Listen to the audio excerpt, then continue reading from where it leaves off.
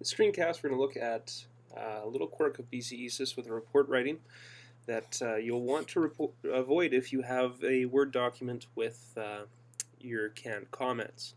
So BCeSIS does not like smart quotes, and you can see how these are smart quotes because when you type them in, they know which way to lean, I guess is the best way to describe smart quotes. And it doesn't like bullets as well. Okay, so this is the easy trick to avoid this. I've got a Word document with some canned comments I used in my physics class, and what I'm going to do here is I'm going to go into File,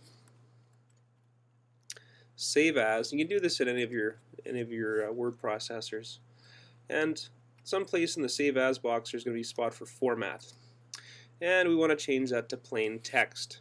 You'll still have your Word document, but we'll also have another one called something.txt.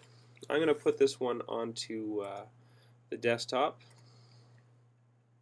and this is the same thing for a PC. I'm going to save this and ask you how you want to convert it. Usually you can just click OK with this, it's not a problem. And I'm going to close Word, and if I look around on my desktop I should have a text file. There it is. And if I open this one up, it asks to open it in Word. I actually don't want to open in Word, so I'm going to right click on it, close Word. I'm going to right click on it and do an open with, which again you can do with the PC.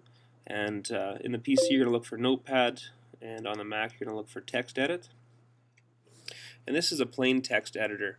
And the nice thing with this is you'll be able to copy and paste from here directly into BCeSIS, and it shouldn't cause you any problems as they've dropped the special kind of formatting. So, but double check, always try it, and make sure that you're not getting the upside down question mark. That's just because you're using a character that's disallowed, that you've copied from a rich editor like Word or Pages, and you put into BCeSIS, which is only taking simple text like you would get out of Text Edit or Notepad.